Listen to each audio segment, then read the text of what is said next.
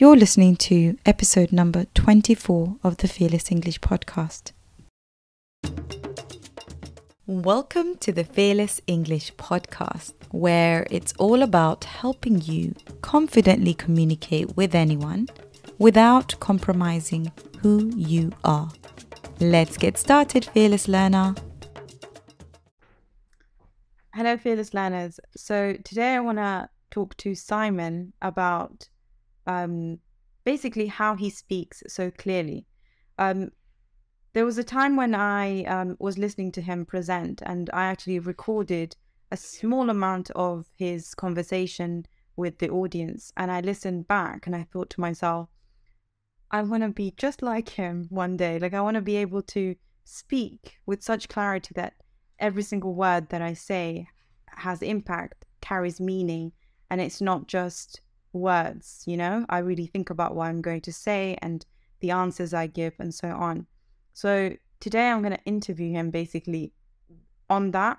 And I'm hoping that through his journey of not starting with clarity all the way to how he speaks now, how he's able to communicate, you'll be able to walk away taking some of the tips that he shares with us today. Hi, Simon. Hi, Helen. Welcome back to the podcast. Thank you so much. Glad to see you. So today we're going to talk about how you communicate and the clarity. Like I like to say that it's very articulate, right?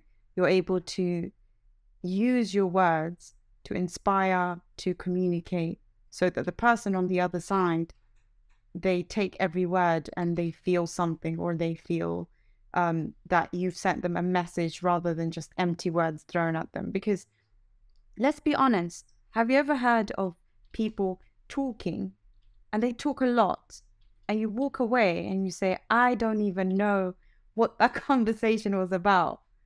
I want to be with the opposite of that. Yeah. Right? So let's start with, like, have you always been articulate? Have you always been a clear communicator? I've always found myself communicating. Okay. Like, from a young age, I was the one volunteering for ridiculous things at school, poetry competitions and reading things out. And I've always enjoyed words, but I remember my school report, and I got good grades for languages and stuff, but my school report, my English teacher was giving me pointers on how to improve as an English learner. And she said that I was verbose. So I took my school report home and I showed it to my stepdad. And I said, my English teacher said that I was verbose. I don't know what that means. What does verbose mean? And he said, it means you're full of I was like, oh, right, okay. And I think what I took from that is that I was using too many words and being too flowery with my language. There was too many, I could say in 4 words, but I'd find a way to use about 38, So I think that was my early experiences. And then throughout my 20s, I had mixed experiences of presenting and teaching and facilitating and talking in groups. I had mixed experiences. Some of them went well, some of them didn't. I think that the core of this is practice, practice, practice, practice, practice.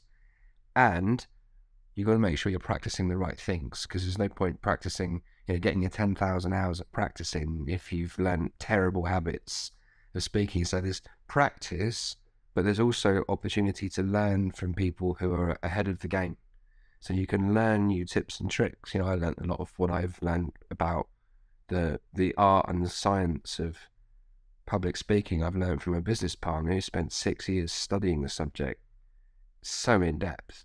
And he did the work. He entered the competitions, he watched the videos, he did the courses, he read the books, and immediately applied what he'd learned and practice, practice, practice, practice, practice. Now, I took the lazier route, which I let him do 6 years of learning, and then I cherry-picked the bits that matched my personality and built that into my style, and then practice, practice, practice. So, on the shoulders of giants, I've built my stuff on the work of other people.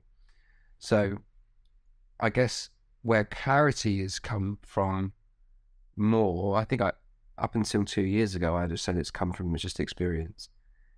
I'm no spring chicken, Halima. I've been around a bit. It's not my first rodeo, and I've gathered lots of different experiences from life. But actually, if you ask me that question now, actually I've got a different answer. And my answer has come, and this is what I'd encourage your listeners to do, is to talk from the heart, not from the head. Clarity comes from not being up in your head with all the anxiety of what am I going to say? What are they going to think of me? Oh no, I'm standing in front of people. Uh-oh, what if I don't get this job interview? What if I say the wrong thing? What if the phone call doesn't go how I want it to go? What if they don't even pick up the phone? Da, da, da, da. You know, I used to have a head full of bees, like many of us do. But the moment that I stop having a head full of bees and show up in the present moment and talk from the heart and just connect with who I really am, the words, just as they are now, and I'm looking at you now going, the words that I want to say are coming from my heart. That's the key to speaking with clarity, just shoot from the heart. And how do you get from the head to the heart, I guess? Like, how do you, I guess, do that? Yeah, it's a great question. I found a few fast paths, a few shortcuts. I can give you the shortcuts. The shortcuts are breathing. Massively helps. Can highly recommend breathing. Because when we're anxious, we tend to hold our breath. Breathe deeply. And the other thing about breathing is it brings you to the present moment. It's impossible to breathe tomorrow morning at 11 o'clock until you get to tomorrow morning at 11 o'clock. So if you breathe now, that's nature's strongest sign that you're alive in this present moment. So breathe deep, act in the service of others, full of love and heart for somebody else. What is it that I could say right now that will help me deeply connect with the person that I'm speaking to? And my favorite app for the human mind, Curiosity 2.0, to be really curious about people and ask questions and invite questions. It just helps you to connect with people in a deeper level. I love that. So it's you're taking the spotlight away from you and you're putting it on someone else. We think about our own lives and our own ego, wants us to think about. We think about things way too much. We're always thinking about ourselves and what I need to do more of and less of, and how do I do this and how do I do that, and what am I going to do about this? I, me, me, I, me. We entertain that too much, and of course, what does that lead to? It leads to fear and anxiety because we overthink. I mean, can I read something to you? Yeah. I have this amazing mentor who's from Sweden. His name's Tobias, and we had the most beautiful conversations. And he speaks with clarity in English, and English is not his first language. So I'm always amazed at his ability to, even if he gets the words sometimes a little wrong, or the grammar isn't perfect, the words are doing the talking, but our hearts are having the real heavy lifting.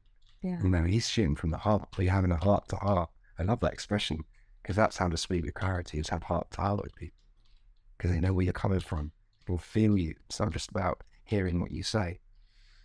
And one of the things in our conversation, this is what will prevent you from speaking with clarity, is overthinking. And he told me, he said, I saw a definition of overthinking once. He said, the art of creating problems that aren't even there. Oh my goodness.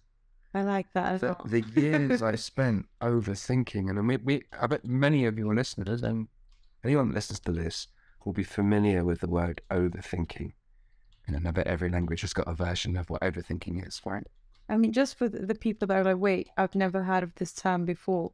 Could you tell us a little bit about what do you think? I mean, how could you explain that in the simplest possible way? A head full of bees. A head full of bees. And imagine all this buzzing, all these thoughts buzzing around in your mind about what if this and what if that and that thing that happened last time and what if it happens again and blah, blah, blah.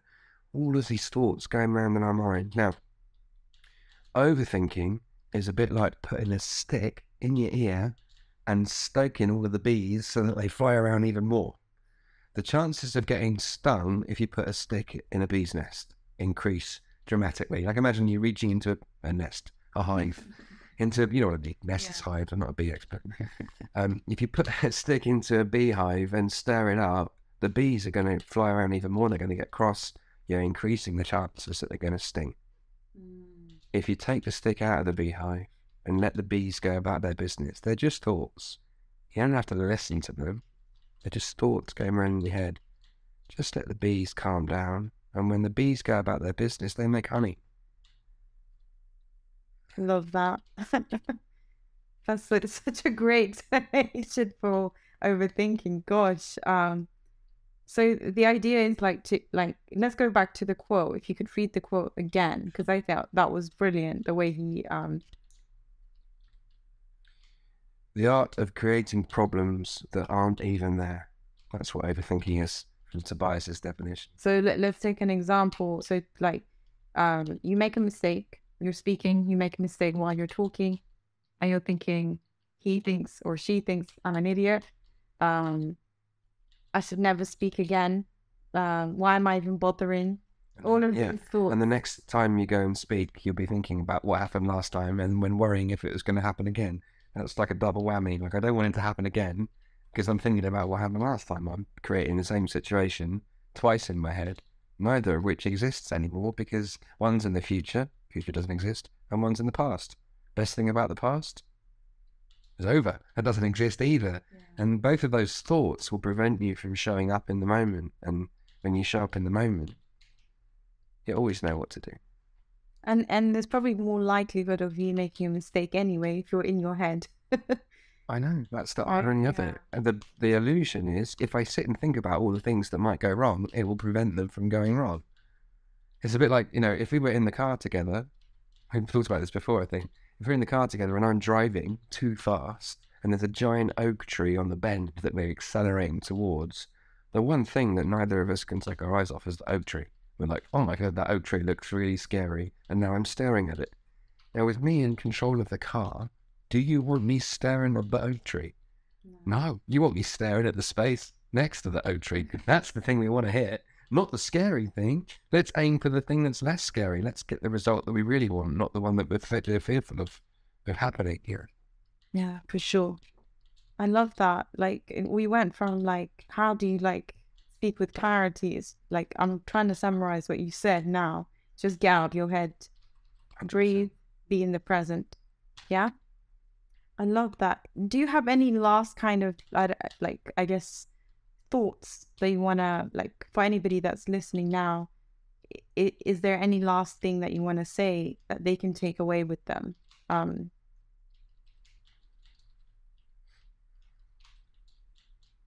Be calm. Be peaceful. And then the right words arrive from somewhere else. Some other place. Thank you so much, Simon. That was amazing, as usual. I feel like I need to have him regularly come on to this podcast. If you guys agree, let me know. I need proof. I see what's going on there. Thank you so much, Simon. I'm sure everybody absolutely loved this episode. Hopefully we can have him on again. All right. Thank you, everyone.